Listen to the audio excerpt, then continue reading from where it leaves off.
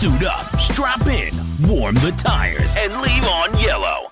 Time for the MitsuTimes podcast, presented by MitsuTimes.org, the home of the fastest Mitsubishi cars. With your host, Josh. Hey, what's going on, guys? It's Josh of MitsuTimes. Today, my special guest is Rich, better known as RaceCar Richie. How are you doing today, sir? I am doing great, Josh. Just kicking back, enjoying the South. Absolutely. I know it's got to be nice and warm down there. I think it was about 95 today. It was a little hot. It was a little hot. I didn't really get to do anything on the car because it was just too brutal. Yeah. It's been raining here the last couple of days, but I think we're at the tail end of it, so that's good. Yeah, I think we're due for a nice rain tomorrow. Hey, cool you off a little bit. That's it. Well, man, you've been making this great Eclipse content. For a second, at the end of last year, I thought this thing might have kicked your butt. You might have thrown in the towel, but you're coming back, and you're not going to let this car beat you. And you've already been back out there making some passes again. Yeah, man. I was living up in New York, and I had to put everything on pause because we were in the process of moving. So we moved from New York to South Carolina back in, the middle of January. So the car was just sitting in another storage unit down here. And, once we got all settled down, I said, we got to get this thing out. I have to go to the track. So I started looking at some events, and I said, okay, Darlington Dragway's got an event coming up in 2 weeks, and wiped the dust off, and we sent it. Heck yeah, man. So this, if there's people out there, they haven't seen this car, this thing is just absolutely incredible build. Why don't you tell us a little bit about the setup on it? All right. So first off, I got the car completely stock. It was untouched. It's a 99 Mitsubishi Eclipse GSX, and it's an automatic. So for all of you auto guys, I'm on your side, man. It's not that I hate stick, but the auto is where you're going to make the power and the time. That's right.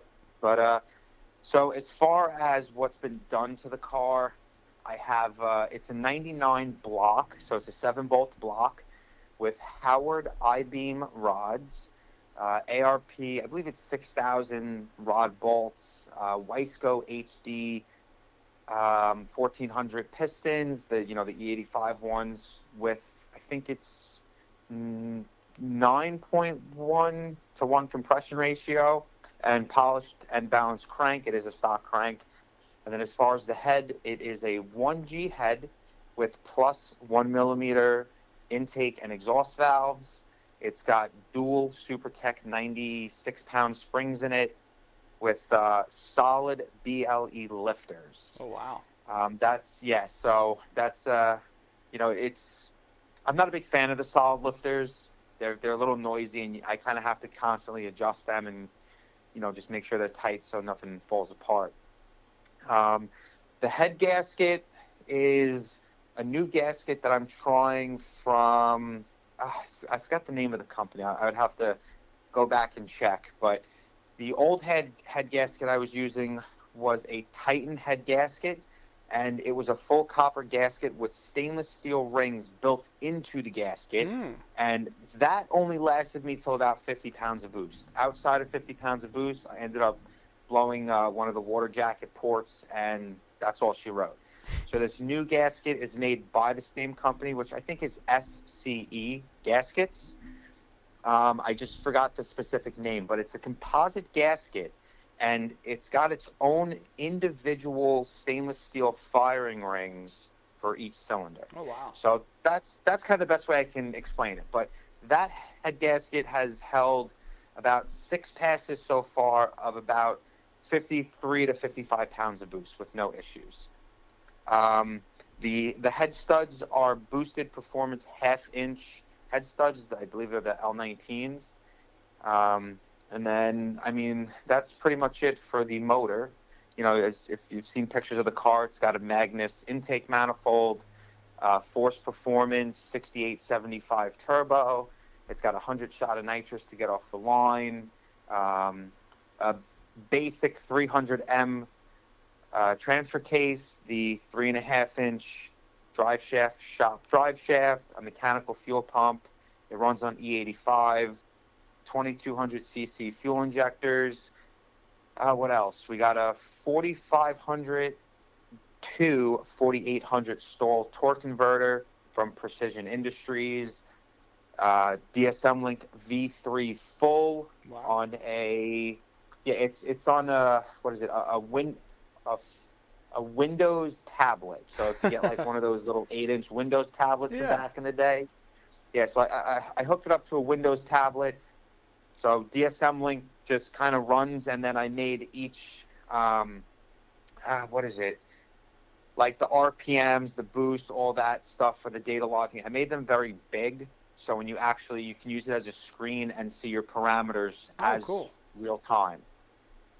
It's kind of clever. That's as smart. far as the rear end, it's completely stock rear axles, rear differential, stock front axles. And then the rims are some eBay, like MST eBay wheels that were like $400 for the set. They look good for eBay wheels. Listen, I was looking at the eBay wheels, and I wanted to get something that had a decent amount of meat, I guess you say, or a decent amount of metal, holding the spokes together or holding it to the hub. That way they didn't just explode on me the first time I launched the car.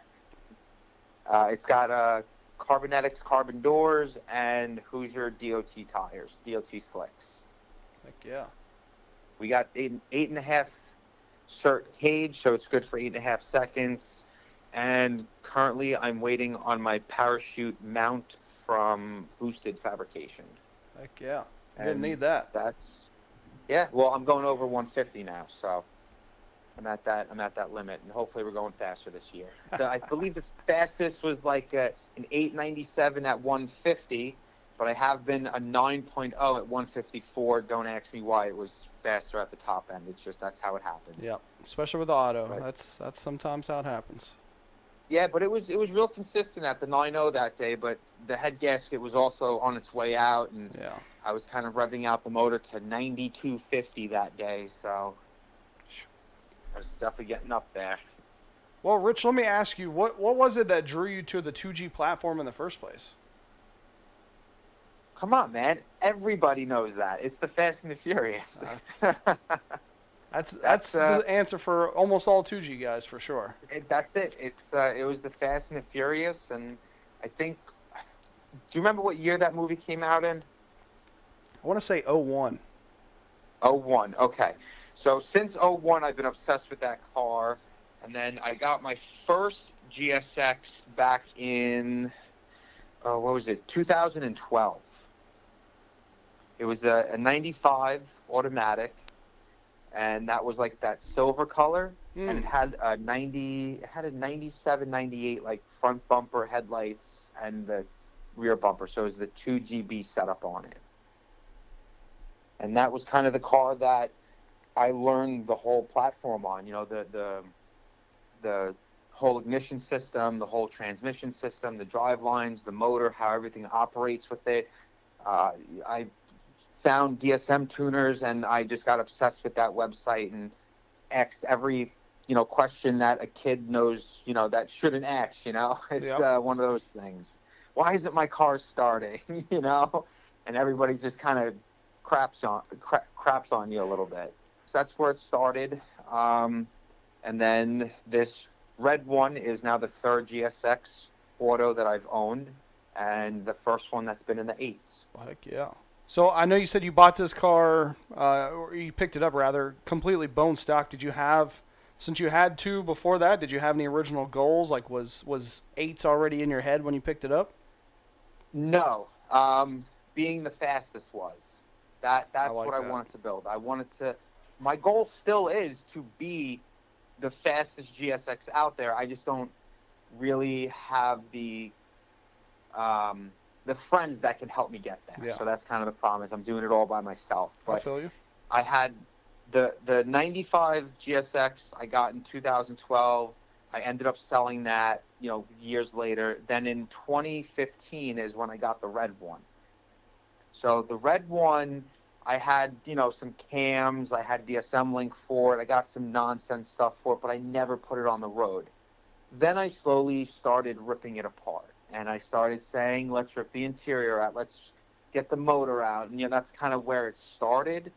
And then while that car was being built in the garage at the time, I got my hands on a 96 GSX all-wheel drive automatic that I made my daily.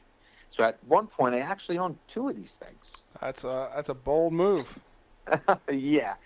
But, for me, the one thing I learned growing up is try not to ghetto rig it, just fix it, Yeah. Do it right. Just buy it new. Don't buy used stuff. The first thing I did was a boost leak test, got rid of replaced all the gaskets, and just made the car reliable because it was my only car. Yeah. But the red one, the goal was always to make that thing just a bad mofo drag car. Heck yeah. That's exactly what I like to hear. So you've had this one for a little while, it sounds like. Have you had any different setups on it than the one that you have now that you really liked? Nothing that worked. Okay. I should say. When I first started collecting parts, there were some things that I changed out, such as I got, like a set of Eagle rods, and I got Eagle rods and an Eagle crank. And then I found out, hey, don't use that Eagle crank. It's gonna break on you. Don't use those rods because you're just not gonna be able to make enough power. So I ended up selling those and just going with an OEM crank. And I picked up Howard I-beam rods, which at the time I should have sold those and got aluminum. But again, you don't know. Right. That was kind of collection of parts, but I always bought what I wanted to use with the car. Like, I'm not going to get electric fuel pumps. I just went straight and got the mechanical fuel pump. Two really good electric fuel pumps at the time. They didn't have the Walbro 450s and stuff like that like they do now, but Yeah. 2 electric pumps were the same price as the mechanical pump. So I got a mechanical pump and just kind of came up with an invention that worked off of the engine mount and a belt that was, hooked up to the pump and a pulley that was basically mounted to the cam gear. So that's kind of like just something like that was what came about after I got the mechanical pump. I just had no idea how I was going to mount it. Yeah. And we hear a lot of people on this podcast say, you buy once, cry once. Don't buy. Go ahead and buy the biggest and the baddest.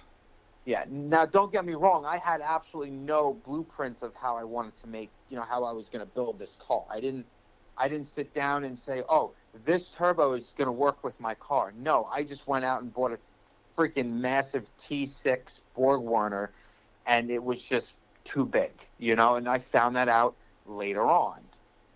After it was on the car and all that stuff, it was just too big, and it didn't work. Yeah. So that's like one of those instances of I bought and then I cried. Well, sometimes you got to learn the hard way. Yeah, but now the car's coming together a little bit, and I'm hoping the next time I go out to the track, I'm going to turn up the 2-step and have a full bottle of nitrous, and I'm hoping to rip that thing. Heck yeah. Well, normally at this part, I would ask if you could start over and do this build all over again, would you do it the same? But it sounds like you already know what you would change. I know exactly what I would change. Yeah. 100%. But I guess, sometimes making those mistakes is what, helps you learn the most. Yeah, it comes down to a lot of people that make those kind of mistakes don't really have the friends around them that know what they're doing. Yeah. They're not a guy that bought an Eclipse because their friend has 1,000 horsepower one, and they can go to their friend and say, hey, I have money and I want to do what you did to your car, and then just copy them, Right. So in my aspect, all my friends were always coming to me for things, and that's why I had to learn some things the hard way along the project of this. Yeah. Well, Rich, I want to, you've had some ups and you've had some downs with this car for sure. I want to know what it is about this car that keeps you motivated to keep working on it, keep putting money into it, and keep taking it out to the track and you know, pushing it, giving it all it's got. Well, the feeling of I got this far, why am I going to stop now? That's kind of the first feeling that hits me. Mm-hmm. And then now I have a son that is 2 years old, and now I'm using the let's go out as a family excuse to go to the track with the car. Heck yeah. You know? So it started off as I would love this car to be really fast, and then I started building it, and I'm like, well, why am I going to stop? You know, funds, you know, throughout life, your fund, you know, the amount of money you make changes, so things get on hold, and then, oh, wow, I got a big check, and then you throw it all at your project car. And then I just didn't stop, and it's only going to get better. I'm going to try to get a new computer management system. I'd like to concrete fill the block, get aluminum rods, 3000 GT rear with the axles, the full blinged out transfer case, and hopefully be able to get into the sevens and run with Rich Ung and Aaron Gregory and everybody, because I think that's really where my goal is setting. Yeah. Is to just be that fast, but I don't know if I can afford to be that fast all the time. So there might be some type of limit of saying, hey, look, I don't make the kind of money these guys make, so maybe it's best if my goal is going to be to stay at the 850 class. Yeah. And then just always just dial the car in for a perfect 850 every time, and then just say, that's it. Yeah. I mean, there's definitely a reason, right, that those guys only race a handful of times per year. Because that's all you can do. Right. I should say the automatics, the automatic transmissions are not there yet. They're getting closer, but the reliability of them to run multiple passes like the stick-shift transmission is just not quite there yet. That's where it gets a little bit harder, is because the transmission just is kind of falling behind a little bit. For sure. But we are, I mean, like you said, we are seeing, Circle D is about to come out with their adjustable converter. Kigley's working on a planetary fix, and I think we're going to see the autos get much, much faster and I can't wait. Much more reliable. Yep, that's all we need is just those extra components, so we can, so these faster guys, they can launch the car harder. Yeah. They can put more power into it. They can, get that converter to stop exploding halfway down the track. Getting those planetaries to be straight cut and not, and just be a better material, because, we're running out of parts. That's what it's coming down to. For sure. It's way harder to find these things. Yeah. Shout out to the folks still making parts for these cars. Yeah, and unfortunately, a lot of this stuff is new. Yep.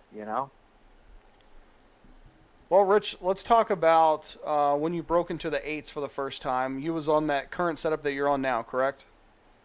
Yes. So after, let's say the struggles, how did it feel to get that first 8-second pass and to finally kind of get where you was hoping to get? Wow. So the pass before that 8-second pass was just another 10, mid-10 pass. And then I, tried it with the nitrous, and the car literally skipped the 9s and went straight to an 897. So to struggle in the 10s for so long because you're working out the stupid things, you're working out, boost leaks because you had a cheap manifold, or the turbo's not spooling properly, or crap, man, I should have filled up my nitrous bottle before I came out here. But when that happened, I was just such in disbelief when I got the ticket. That's what it was. When I got the ticket, and I filmed the whole thing, so I go down the end of the track, I'm coming back around, I stop at the booth, I take the ticket from the lady, and I tell the camera, I'm not going to look at this until I'm parked at the truck. And I parked, and I looked at the ticket, and you could just see my expression was just absolutely it was so relieving that the car worked. Like, that's all I can say. It's just like an oh my God feeling of just ultimate excitement and just like disbelief, but at the same time a relieving feeling of it finally works. Yeah. And I mean, you know, I'm speaking on your behalf. I don't have the same. We're not the same person, but in 897 puts you at 18th on the all-time 2G list. I mean, that to be on even on the top 20 list with some of the biggest names that have ever sat behind the wheel of one of these cars. I mean, that's just an amazing, like almost an out-of-body kind of experience of, wow, this is really, really cool now. Yep, that's it. That's why I'm saying this year I'm just going to, you know, I just got to dial in that launch to the point where I don't break the rear. And if I can get a good launch in the car, I think I could be somewhere in the 880s, possibly 70s. Heck yeah. 870s will put you in the top 10. That would be cool. And then once that rear end is built, I just need to make one pass that makes it the car really a good time, and then put it away for a while until I can save up to build a rear for it. Just a little bit at a time. Yeah, it's just unfortunately I'm at that point with the car where everything that I want to do to it is a minimum of $1,000 just for the part. For sure. Yeah. I mean, even you know, you talk about torching ahead or something. I mean, you're looking at over $3,000 to get back on the track. So it's one of those things where you're putting your ball on the roulette table and spinning it and just hoping it gets your number. Yeah. Yep. And I'll definitely tell you, you know, the machine work is, I do a lot of the stuff on the car myself. Like 95% of the stuff done on that car, I did. The 5% that I didn't do was the machine work to the motor and assembling of the motor, because I just wanted to get it done, by a top dog machinist. Right. And then the actual TIG welding of the roll cage. I cut it, I notched it, and it came pre-bent. And then I just, you know, I put the plates on the floor and I tack welded the cage together, brought it to a roll cage shop for them to make sure it was straight, flush, and everything was good. And then they ran the beads. So I saved a bunch of money on that. Heck yeah. And even down to the transfer case, I did all that myself. I sent out the necessary parts to Liberty Gears. They did they did what they needed to do. They sent me the gears back, and I rebuilt the transfer case. So instead of spending, you know, $1,100 on the transfer case from somebody else, it was only, I think, about like $550. Oh, wow. Okay. Right. So that's what makes the difference, is the labor. If you're gonna do your own wiring, you're gonna save $2,000 by having somebody else do it. Yeah. And the transmission too. You know, I ripped that transmission apart a few times, and I built that transmission myself. I did all the valve body mods to it. I did, I rebuilt it with new clutch packs and seals, and everything done to that car I did myself. That's awesome. That makes you and the car almost one single unit. That's it. That makes us one single unit. So now we just want to go faster. Yep. This episode of the MitsuTimes podcast is brought to you by Haltech. After 35 years in the business, Haltech continues to be an industry leader in engine management and performance automotive electronics. Whether you're sliding sideways in a turbo drift car or pulling high gear in a 250-mile-an-hour Pro Mod, Haltech has you covered with their award-winning fuel and ignition control products. Their flagship Nexus R5 combines the functionality of a PDM, wideband controller, and engine management all in one state-of-the-art vehicle control unit. Powered by the user-friendly NSP software, Haltech gives you ultimate control over your race car with built-in Wi-Fi and oscilloscope functionality. Haltech helps power the world's quickest 4G63 powered dragster, 4G63 all-wheel drive 5-speed, 4G63 all-wheel drive auto, and 4G63 front-wheel drive cars on the planet. They can help you unlock the power. Check out all their products at haltech.com. Find them on Facebook, Instagram, and YouTube at Haltech ECU. So what's the goals for this year, Rich? I mean, do you have a number goal, or do you just want to hit a couple races? That's kind of the whole thing. I just bought a draggy. So my buddy Brian, which you've I don't know, some people have probably seen in my YouTube videos. Yeah, I think I've seen it before. Yep, he's got a black GSX making about 750, Yep. and I'm not going to tell you what he's done to the car over the winter, but this year he should be going somewhere in the 8s. Let's just say that nice. if everything goes to plan. He maxed out his credit cards for this stuff, you know. Let's just say that. He's got some big things coming. So I'm hoping that me and him can stay together and compete in 850 classes. That's my goal for this year. But he shot me over the idea of, hey, bro, just get a draggy. And I said, that's perfect. Because if I'm going to be doing these no prep events, I need to know what the car is running. I need to know what it's doing because there's no computer system on the back of a track. Right. And I'm hoping that I can get into at least one event this year that uses a track, or at least get and do a test and tune on a full quarter-mile track this year. And I would love to bring it up to Ohio. Yeah, we'd love to have you. It's a little bit of a shame that I moved down to South Carolina, so that kind of doubles the time to get up there. Yeah. It'll be worth your drive, though. I promise you that. Yes. I know the motor can do an 850 class, but the rear end cannot. The only 850 class is a DCT transmission only class, which is manual. GTRs and really? the dual clutch transmission cars. So I don't even know what, I have not done a lot of research on the shootout because I'm not competing in it, and as much as I would love to go, I want to do all my research when I'm ready for it. Yeah, for sure. I mean, you would be more like Street Eliminator, Street 32 kind of area, which it's a very competitive class. It's Mitsubishi versus the world in Street 32, so that's a good one. That's probably what I'd be, boosting performance, and Rich Ung and all of them, and Aaron Gregory. They're all in Quick 32. Oh, they're in the Quick 32. Yeah, which you could definitely compete in too. It's just there's 6 and low 7-second cars in there. I'll be the slowest in the Quick 32.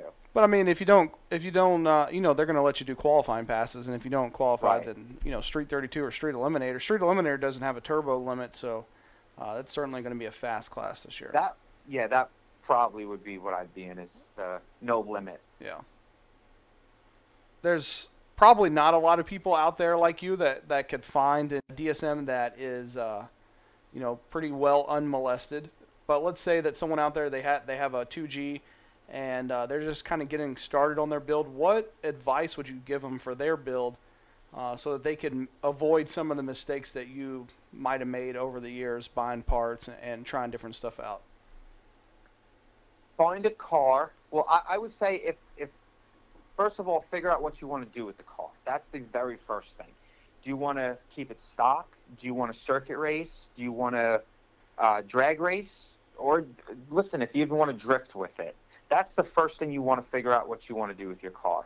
After you figure that out, figure out what, I guess,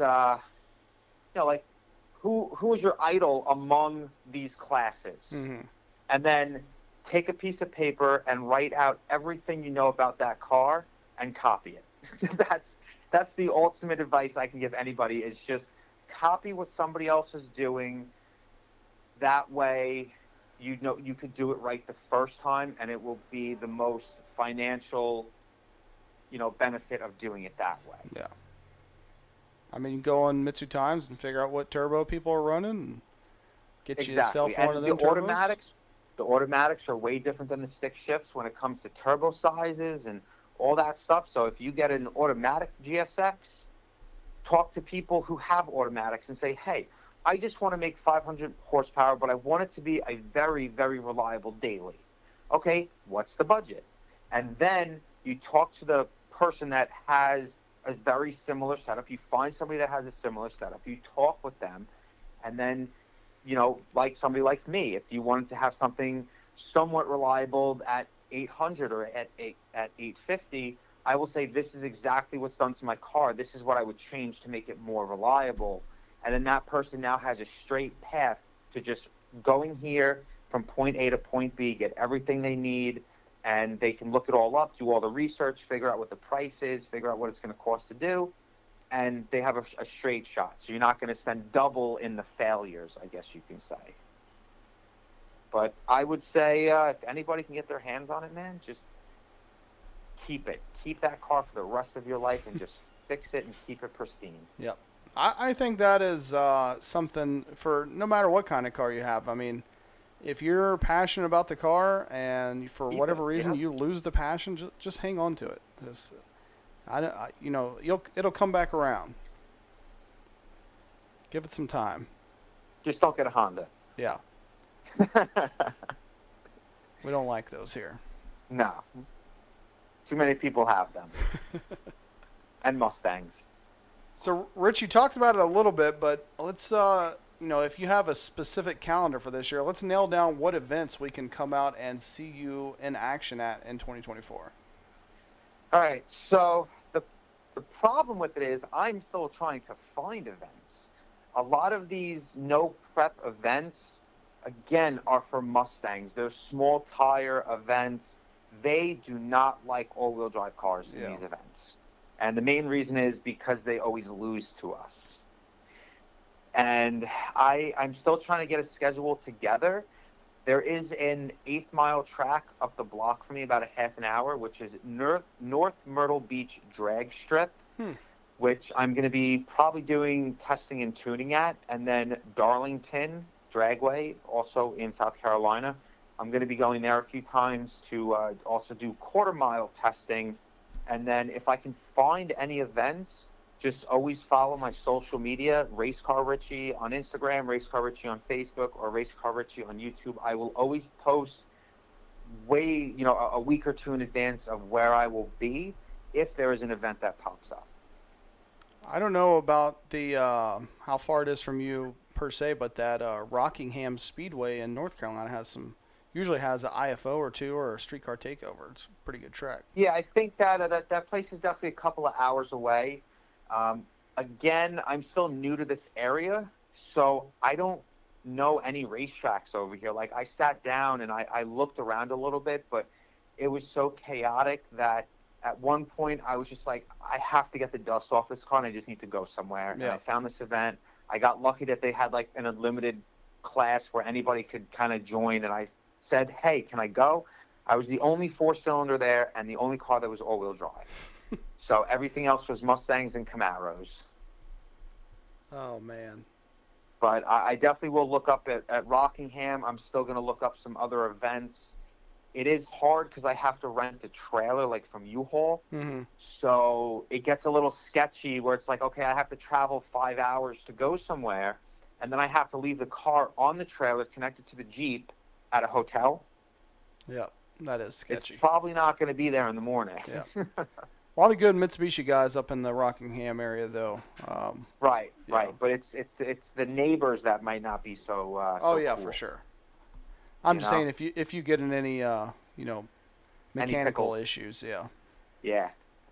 Let's hope we don't get any of those. Listen, if it's one thing I've learned about the DSM community is a lot of the DSM guys, they do all their own work, and they are extremely nice and helpful people. Mm-hmm.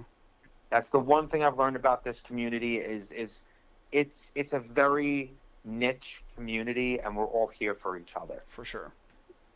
Yep, that is definitely what makes me love it the most. Yes.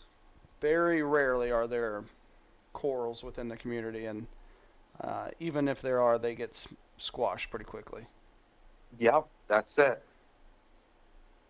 Well, Rich, you kind of beat me to it, but let's go through it again of where people can find and follow you on social media. All right, so my Facebook is RaceCar Richie. My YouTube channel is also RaceCar Richie. And my Instagram is, yet again, RaceCar Richie. And I would appreciate it if all you guys can subscribe to me, follow me, share my content, watch my content. It really will help me out.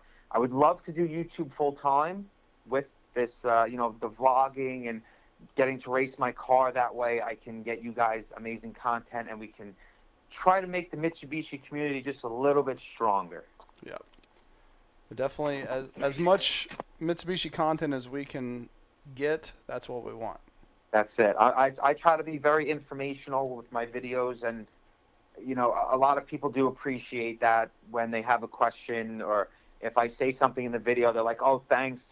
That's good to know. Like, I never knew that about my car," and they own some type of an Eclipse. Yeah, for sure. Well, Rich, I know we usually kind of get towards the end here, but I got one more question for you. What is it that I don't know, kind of got you into wanting to do YouTube videos and to make Mitsubishi or DSM content? What was it that inspired that? So that's actually a very good question. I never really thought about that before. I guess it just comes to the fact of keeping track of the journey of the car and where it's been, and kind of showing people like what you can do when you put a little bit of your mind towards it, as far as whatever car you have, doing some research and just getting at it, and my parents have always told me that I'm a very good teacher when it comes to explaining things or doing things. So that's kind of, where it kind of started, was like, let me make some educational videos. Let me put a little bit of knowledge in some of these videos. And I think that's just where the idea came from. And then I just kind of started doing it. Yeah. I just kind of started making the videos. Now, don't get me wrong. They are not the best videos. They are not, I don't sit down and screenplay these videos. I don't have, like something to read off of. It's just, that's just what happens in the video, I think people take for granted how difficult it is to make a YouTube video. How many hours of footage you need to make a 10-minute video, and then how long that 10-minute video takes to edit. Some of my videos were hours of footage that are only 10 minutes long, and it took days to do. Yeah. And, another thing that just popped in my head about why I started the channel is go on to, anybody listening to this, go on to YouTube, and I want anybody to find more than 5 YouTube channels where the person is building an Eclipse, some type of race car, some type of anything, restoration on a Mitsubishi Eclipse that has more than 20,000 followers on it. It's just, there's like, I think 2 guys. There's Miguel DSM and maybe some other guy. It's just not a platform where there's a lot of stuff out there, and it's a good place to put information because there's not much out there. Right. But at the same time, if you were to stop doing YouTube videos tomorrow, people would be bitching on the internet saying, "Nope, oh man, I don't think anybody." Yeah, I mean, no. Honestly, I think if I was as famous as Cletus or somebody, or the Boosted Boys, it'd be a whole nother story. But because the Mitsubishi, I feel like, is just such a niche place. Maybe if I stop doing YouTube videos, people might reach out to me, like on Facebook or something, say, hey, how's everything going with the build? Haven't heard from you in a while. But it's not going to be like all 4,000 subscribers. Mm-hmm. Maybe just 1 or 2, But at the same time, I feel like if you stopped making videos, people would get on one of the Facebook groups and be bitching about how there's no content on Facebook. Right, yes. If you were talking about that aspect, absolutely, because I see it all the time. I still see people complaining and bitching that there's no information on how to build one of our transmissions. There's no, there's no information on certain things on our vehicle, like how to take our transfer case apart and build it. Maybe there's one guy out there that had a video on it, like, what's that, Jaffro? Yep. He's got amazing videos on YouTube. I learned a lot of stuff from him on my car in the early days of building it, of how to do these things. And like IPT transmissions, import performance transmissions, those are like one of the original guys that messed with our transmissions, that did the shift kits and figured out little quirks with our transmissions on removing seals and doing things certain ways to make it more reliable, to shift better. But they're the only people that have information out there, and those videos are from 2007. Yep. And that's it. Nobody else makes videos. because all of us Mitsubishi guys are so busy fixing our cars all the time. We don't have time to make content. And the technology is moving so fast that videos from 2 Yes. years ago now don't make sense. Yeah. So I think my setup is definitely along the lines of like an older style setup. There's not a lot of new technology in my car. I would like that to change, just because it'll make my car faster. It'll make it more efficient. It'll make it, faster and possibly more reliable. For sure. I mean, even a standalone at all just to protect, you having to build another engine, that's worth it right there. Yeah. And parts are getting scarce. Like, if you have to find, I have not seen, in all my years, I've not seen anybody selling a 99 Mitsubishi block. You see them from the 6 bolts up until about 97, but I've never seen anybody selling a 99 block before. Yeah. So even a motor is getting hard to find, and especially locally is almost impossible. Yep, that's a harsh reality that we're all living in, I guess. Yes. And if I had the team behind me, if I had some Mitsubishi friends down here, I would love to make way more content for the YouTube channel. I would go to their houses, I would help them work on their cars, and kind of like just go right in and say, look, this is how this system works. Here's some beneficial videos, or let's make some videos about this, and put on YouTube, because there is nothing like that out there. Right. Yeah. Where I have some informational videos, and yes, a lot of stuff does have information in it, but it's also the journey of my car at the same time. Right. But I want to have friends in it. I want to have other people I go to the track with. I met Brian, that was local to me, and I try to make videos about his car and the journey with him, and how to fix things with his car, and stuff of that nature. That way now he has something he can look back on too, because nobody was making content for him. Nobody was filming his car making passes, or the journey he was making with his car, and that's all stuff he could be missing out on. Yeah, for sure. I'm still trying. I haven't given up, but I'm trying to do these. Man, you've been killing it. I've been following you since 500 subscribers. I appreciate it. Or followers on Instagram. I just realized today I was not following you on Facebook, so I am sorry about that. But no, it's all on Instagram, I found you when you first popped up, and you followed me, and I said click right back, and that was a couple of years ago, right? Like maybe 2-3 years ago. Yeah. Yep. Yeah. I've been trying to do these tech videos where we get kind of the more in detail, things, not just Mitsubishi related, but car related in general. Like why is a wideband gauge useful, or what does a fuel filter do? And I'm so surprised of how many people do not want to take part in these videos because they don't want to be wrong on the internet. And it's just so frustrating, because I really thought, so many people ask, we need more tech videos. Okay, well, I need somebody to be in them. Oh, no, thank you. Yeah. Listen, if you wanted to make a video with me, I'll be more than happy to have you down here. We'll make a killer video of everything in my car. We can do how to build 1,000 horse, or what it takes to make 1,000 horsepower in a Mitsubishi Eclipse, and that could be just the engine, or how my fuel system works, or how my nitrous system works. And that is actually all videos that I have planned in the future, as well as from 0 miles an hour to 150 miles an hour in 10 minutes, like a quick build video that everybody does. But I mean, you get it as a content creator, how hard it is to... It's just the time. Yeah. Because when you're starting off, that's the hardest time, My time passed living with my parents. I don't have that luxury of having my car in the garage, and I come home from school and work on it, and can make videos. I grew up with people in high school having Sidekick cell phones and Nokias, and Fat Farms for shoes. That was my generation, and the YouTube thing really exploded over the last, I would say, it's got to be at least 8 to 9 years.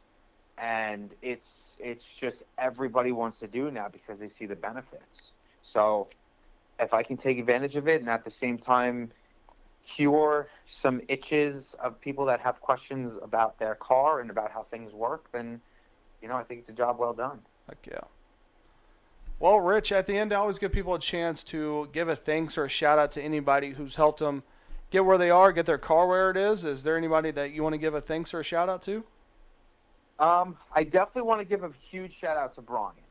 He is going to be my right-hand man in some questions that I had about things and, some other, I guess, ideas of what to do with my car.